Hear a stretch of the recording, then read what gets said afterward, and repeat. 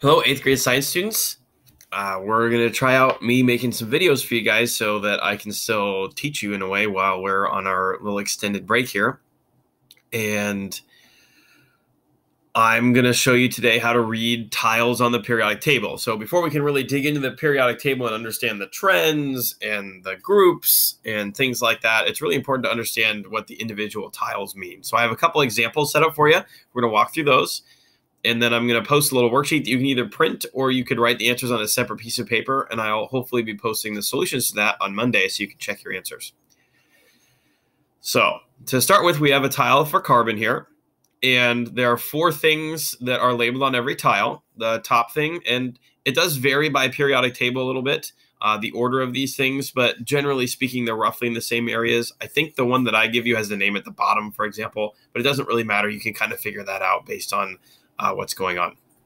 So the element name is just the name of the element. So in this case, we've got carbon. So that's the element name. And the symbol is down below. So the letter C stands for carbon. Atomic element symbols come in kind of 2 versions. One is just a single capital letter, or since they ran out of letters, you have to do a capital letter and then a lowercase letter. The second letter must be lowercase. If it's not, it can be confusing. So, for example, C little o is cobalt. Capital C, capital O would be carbon monoxide. So it's really important to make sure that you write the element symbols correctly. So the next 2 things, so the atomic number is the smaller of the 2 numbers and it's a whole number. The atomic number is the identifying characteristic of the element. So it tells you what that element is. Carbon is number 6. Okay, oxygen is going to be number 8. There's going to be 1 through over 100 of them. Finally, the atomic mass.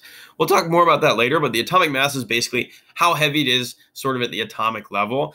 Let's talk about what these values actually mean.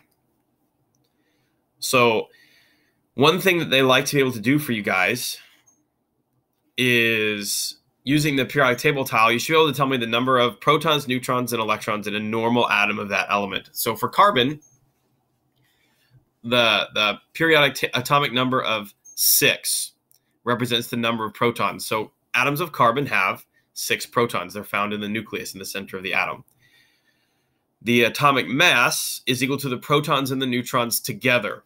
So since there's the atomic mass, if we round it to 12, which would be known as the mass number if you round it to a whole number, subtract the 6 protons, that means carbon has 6 neutrons.